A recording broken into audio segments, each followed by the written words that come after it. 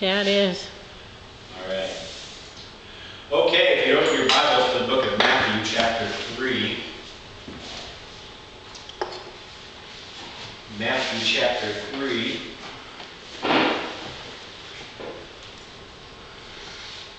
We'll begin reading in verse number 1. If I talk a little loud, it's because I want to make sure that camera gets my voice and records me. It's not because I'm yelling at you. You get that new camera, it should have a better pickup on the voice. That's only made you take video from time to time.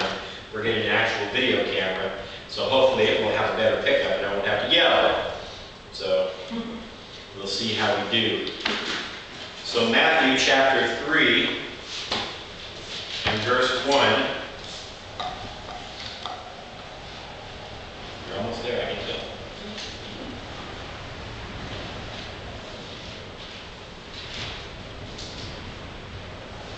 Alright.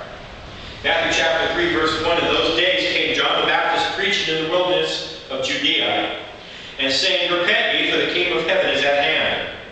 For this is he that was spoken of by the prophet Isaiah, saying, The voice of one crying in the wilderness, Prepare ye the way of the Lord, make his path straight. And the same John had his raiment of camel's hair, and a leathern girdle about his loins, and his meat was locusts and wild honey. Then went out to him Jerusalem and all Judea and all the region around about Jordan, and were baptized of him in Jordan, confessing their sins. But when he saw many of the Pharisees and Sadducees come to his baptism, he said unto them, O generation of vipers, who hath warned you to flee from the wrath to come? Bring forth therefore fruits, meet for repentance. So this morning I want to talk about the subject of repentance. Repentance. What it is, why it's important.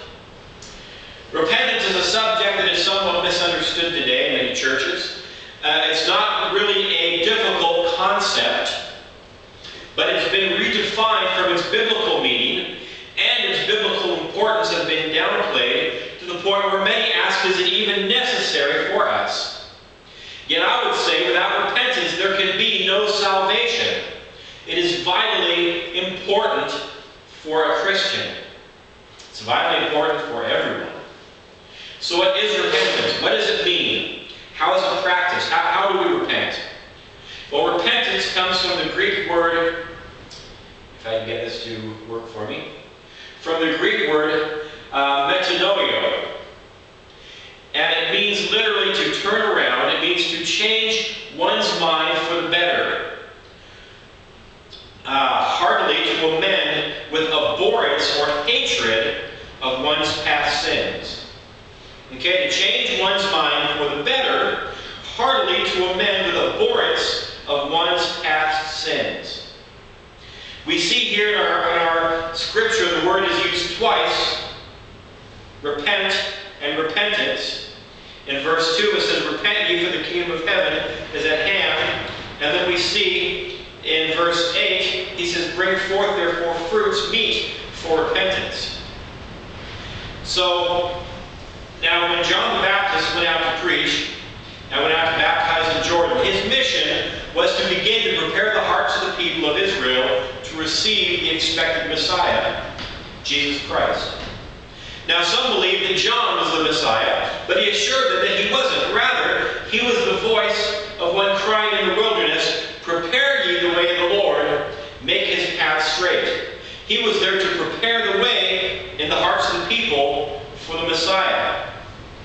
And as he baptized them, they confessed their sins. Verse 6 tells us they were baptized of him in Jordan, confessing their sins. So they confessed their sins. Now this doesn't mean necessarily that they have to stand there and think, okay, let's see, I said a bad word 12 years ago, and I said it again 11 years ago, and I did this, and I did... That's not what it means. It means that they confessed the fact that they were sinners, and that they were because of that, they were against the Word of God, they were against God, and they repented, meaning that they turned to their hearts and hated their sins.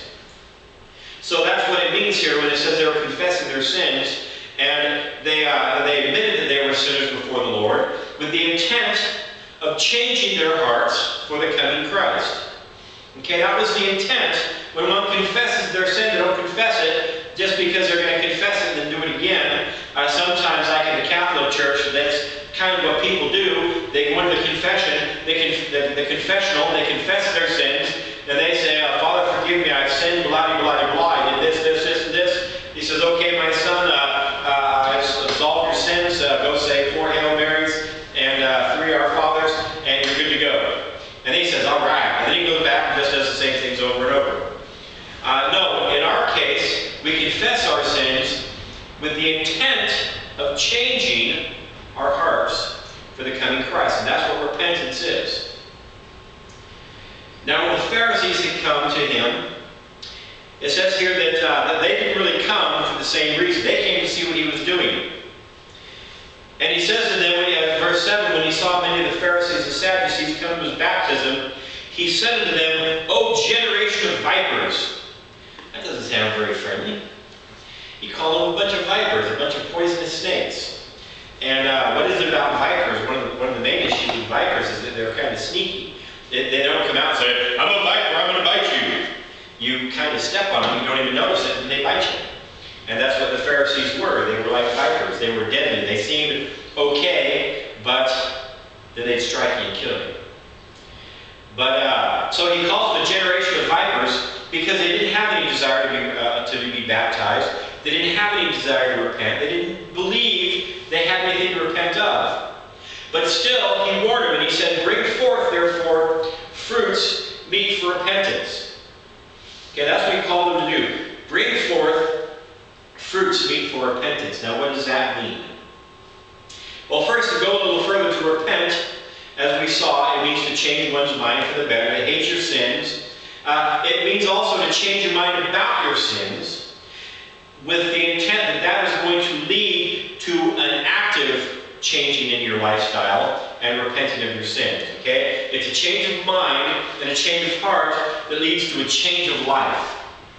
That's what repentance is.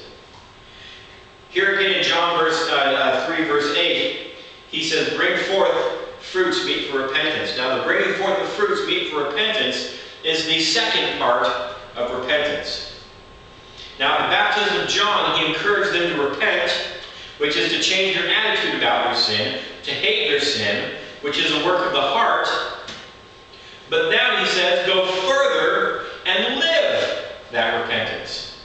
Put it into action. The word meet means befitting, congruous, or corresponding to a thing. Okay, it means to, again, befitting, or congruous, or corresponding to a thing. Let me kind of explain that a little better. When Adam, in the book of Genesis, chapter 2, after the Lord had created Adam and put him into the garden, he created one of each of the animals that he had created before. He created one more of each from the dust of the earth and brought them before Adam with two intents. One for Adam to name each animal, but also to see if there was any that was a suitable mate for him or a suitable companion for him. And I don't believe the Lord expected him to find a suitable mate with those animals. But Adam needed to see himself that they weren't. So he came through, he named each of the animals, and saw that there was no suitable mate. So the Lord put Adam to sleep and took his rib, and from the rib he formed the woman, and he brought the woman to Adam, and Adam saw that now he was a help meet for him. She was a help meet for him. She was a help who was befitting him, or a companion who was appropriate for him. So when we look at bringing forth fruits meet for repentance, John means that they are now, having repented, that they were to live lives that matched the repentance of their heart. The life, the activities, the walk of that person should reflect that change in their hearts that took place at salvation when they repented.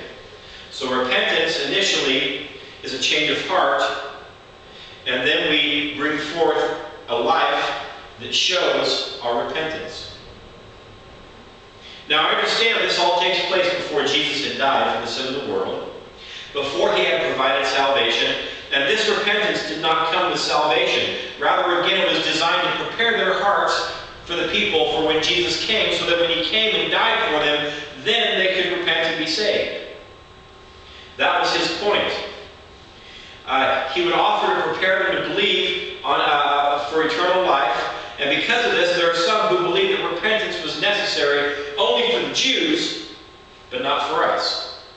Because here, this is a Jewish thing happening, the Jewish baptism and all of this. They say, no, well, you see, the Jews had to repent, and they had to live the repentance, they had to believe in order to get saved. Well, no, the Jews got saved the same way we did, but they didn't get saved like anybody else until Christ came and died and rose again. That's when salvation took place. So this repentance is only to prepare them for Christ when he came. It did not get them saved. Excuse me, but there's another school of thought that has changed repentance from a change of heart about sin, which leads to a change of life, and has merely made it a change of one's mind about Jesus. Moving from a change from unbelief to belief, and that is repentance. A fellow by the name of Jack Hyles, a former IFB preacher, passed away here some years ago. And I'm not bringing him up because I think he was a horrible person and wrong about everything, but he was wrong about repentance. And he's one of the reasons why the idea of what repentance is has changed widely across the independent fundamental Baptist spectrum. Is because he was a very highly thought of preacher. And by the way, and again, I'm not saying a whole lot bad about him as well. I turned to become a preacher under his preaching. It was under him that he preached a sermon that got a hold of my heart and caused me to go forth and give myself to serve God. So this isn't here to beat up on Jack Hyles, but Jack Hyles was wrong about repentance. He said in one of his sermons about repentance, he said, now, if we turn to God's way, which is putting our faith and trust in Jesus, we turn around from going our way to going his way, from unbelief to belief. This is Bible repentance. He's wrong. That is not Bible repentance. That is faith. That is receiving faith. That's all it is. That is not repentance. Repentance, as we've seen, is a change of heart about your sin. It's not just no longer believing in Jesus and then believing in Jesus. It's much more than that. Now understand, these two things work together. Okay, they work as a team, but they're two separate parts of salvation.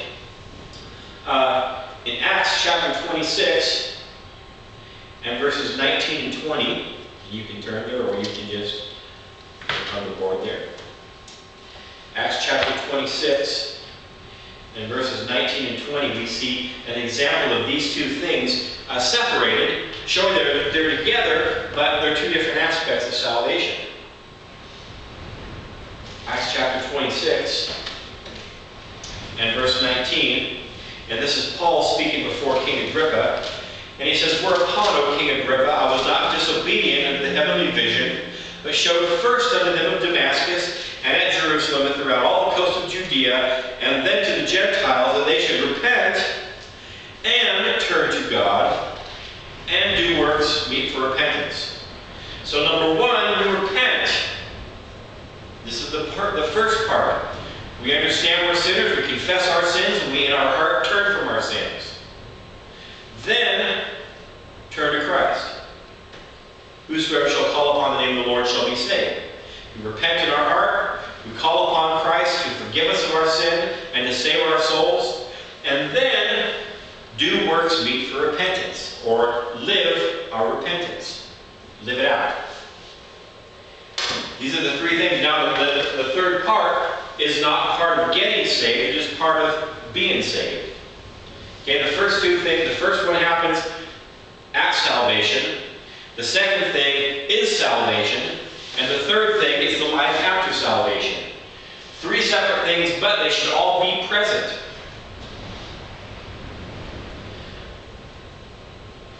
So this is why, and this brings us to why repentance is important. And it's not just important but vital for the Christian, because repentance must come before one is born again. It must come before we're born again. As we read this passage, we see again, first repent. In Acts 2, we get a good idea of how this comes about. In Acts chapter 2, we record the great Pentecost sermon when Peter preached to the multitude of Jews. Look at Acts chapter 2, if you would. Acts chapter 2, and again, this is the great Pentecost sermon. Peter preached to a multitude of Jews who come from all over the world, all different languages. This is the time that we see them given the gift of tongues to speak all these different languages so that the people can hear the gospel in their language. And he told them here about Jesus Christ, and the result that we see in verse 37 is, now when they heard this, they were pricked in their hearts and said unto Peter and the rest of the apostles, Men and brethren, what shall we do? Okay, so they were pricked in their hearts. What that means is when they heard the Spirit-anointed preaching that day, they were pricked in their hearts. They were convicted by the Spirit of God, telling them that what they had heard was true. And they said, man, what are we going to do? Men and brethren, Peter, what do we do? We get what you're saying. We believe it. What do we do? And he tells them, repent. First thing he says is, repent. Turn away from it. And be baptized, every one of you, in the name of Jesus Christ, for the remission of sins, or because your sins have been remitted. Now, baptism wasn't part of getting saved, it was part of being saved. Repentance, they already believed they needed to repent to follow the Lord, and then show they followed the Lord by being baptized. And so this is how it works. Repent. You've accepted your sin, the truth of your wickedness. Now change your heart about it and hate it. Hi. Howdy. Hi. Get saved. And so they did. The Bible says in verse 41, they that gladly received his word, or believed it, and were saved, were baptized, and the same day were added unto them about 3,000 souls. So this first day of preaching on the day of Pentecost brought forth 3,000 born-again Christians. And you know, it was the same thing about everyone. They had to repent to be saved. They had to change. They had to turn. So repentance is extremely important for us to understand, because without repentance, without acknowledging our sinful state, without acknowledging the fact that we deserve eternity in hell because we've sinned, and changing our minds about it, and hating it, and rejecting it, instead of loving it as we have, we cannot be saved. We have a generation of Christians today who don't know anything about repentance. They've never repented. They still hold to their sins, but they think because they said a quick prayer that they're saved. But they've never changed. And they certainly don't bring forth lives meet for repentance. They don't bring forth a life that shows that they never repented. They don't change whatsoever. And so this brings forth a need, or a truth, that we need to seriously consider. If we are unable or unwilling to honestly look at ourselves and see our sin and see how filthy it is in the eyes of God, how can we repent? And if we don't repent, how can we be saved? And this is a great barrier for many who claim to be saved. Yet they may not be. As well as many who want to be saved but aren't willing because they don't want to see their sin as sin. And there's reasons for that. One of the biggest reasons is because, sin, even though we've always had lost people in our world, clearly, at one time, many sins were considered disgusting and wrong even by unsaved people. At one time, society looked down on most sin. Most sin was done kind of quietly and in the background in secret. But today, it's praised. Today, society praises sin. Not long back, what was seen as filthy and wrong and sin is now called acceptable. Now they call it a lifestyle. They even call it good and moral. They have begun to call good evil and evil good. We sin willfully before a holy God, and we're applauded by society. We're called brave. We're called heroes. Why? Because we stand up against such things as bigotry, against homophobia, and Islamophobia, and transphobia, and all the other phobias that society has invented to make people, one, feel bad about calling sin sin, but number two, make people comfortable in their sin. And this is the barrier that many say that homosexuals and transsexuals hit when it comes to salvation. To them, they've been raised their whole life, or at least a good portion of their lives, being told that this is just how they are. This is how God created you. You're not in sin. It's okay. You can do this. This is how God made you. He doesn't expect you to change. And so they go to a church, and the pastor tells them it's okay how they are, and they don't need to change, and they say a quick little prayer and say, Jesus saved my soul, amen, and they think they're saved, and now they're happy because they continue to live in their sin, and they've never gotten saved because they refuse to see their sin for what it is. And then when you open up the Bible and show them that it's a sin, they say, you're just wicked, and you're a bigot, and this is just old-fashioned stuff. You don't know what you're talking about. And so they're unwilling to see their sin as sin.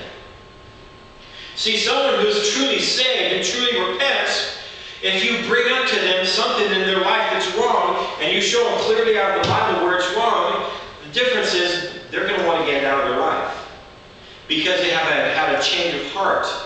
And God has changed them to not want to do those things which they know are wrong. But these people who you show them, and they just get mad and continue to justify themselves and ignore what the Bible clearly says, that's a good example of that they're not saved. And they need to get saved. And I point out the homosexual and transsexual, but it's not just that. There's a whole lot of sins people don't want to let go of. People aren't willing to remove hatred. We think it's okay to hate some people and not other people. They're Muslims. They're horrible. They're our enemies. I hate them. No, the Bible says don't hate them. Love them. Love your enemies. Pray for them that despitefully use you and abuse you. Love them. Pray for them to get saved so they can change from being our enemy to our brethren. We're not supposed to hate them. Cursing. A lot of Christians have problems with cursing. I had a supposed Christian throw the F word at me. F you. Because he didn't agree with me on a doctrinal issue. And he says, and then he justified himself when I called him on it. Oh, it's okay. I'm not perfect. I know I'm not perfect. Well, yeah, but when you flaunt it, there's a problem with your heart. When we curse and we justify ourselves why we're doing it, instead of saying, you're right, I need to change that and get it out of my life, there's a problem with our heart. Lying. People lie all the time without ever even thinking about it.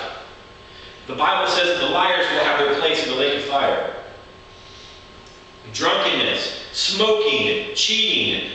Here's a crazy one. Being unwilling to work. We are in a society today where millions are unwilling to work.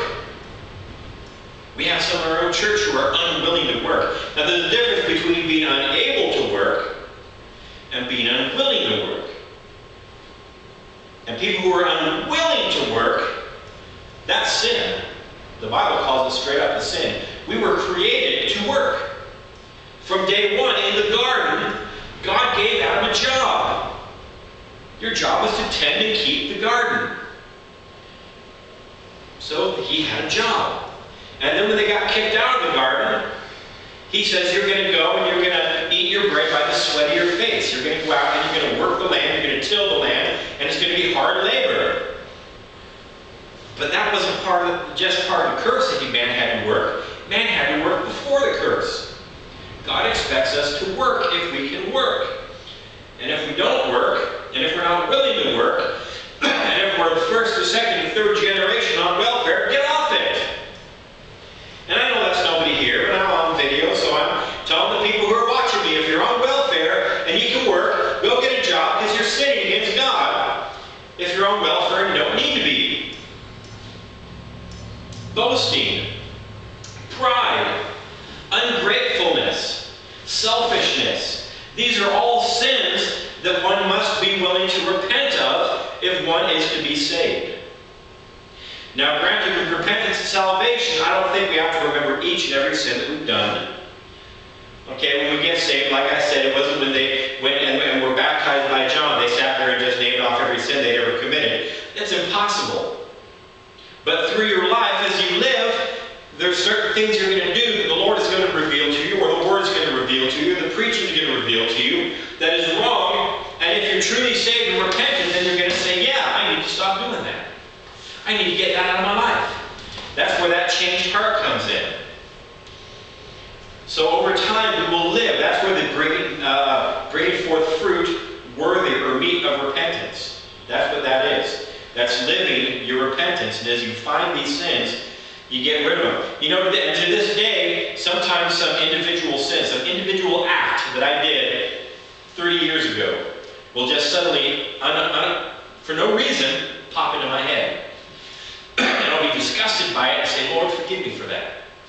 Even though I know I've overall been forgiven for it, I still want to repent of that thing because there's a reason it popped into my head. And I need to get it out rather than dwelling in it and give it back to God and say, Lord, I repent of that. I'm sorry. I never should have done that thing. I never should have said that. I never should have treated that person that way. Now again, it doesn't mean I wasn't already saved or forgiven of it, but I'm just cleaning house. We need to do that sometimes. We just need to clean house. So sometimes those old sins that we have been forgiven for in a general sense will pop up and we need to deal with it. And this brings me to this point that we must be willing to look at ourselves and reflect upon ourselves. We must be willing to and active to reflect on ourselves every day. All we do, because it's a continuous need in our lives. We're human. Because we're human, we're fallen, we're living in fallen flesh, and we're going to have things come up. Now we need to be continually looking at our lives. We need to continually self-reflect in the mirror of God's perfect Word, which is not that, but it gives us the idea.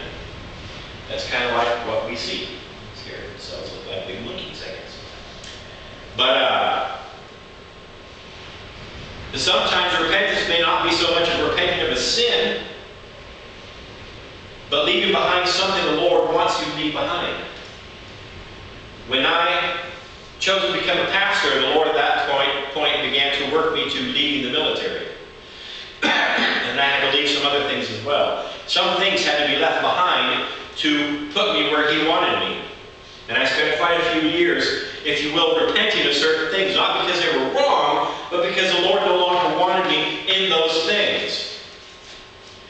And so sometimes the Lord may take us away from something, even sometimes they're fine for a while, but the Lord may want you to change. Well, it may be time for something to be changed in life.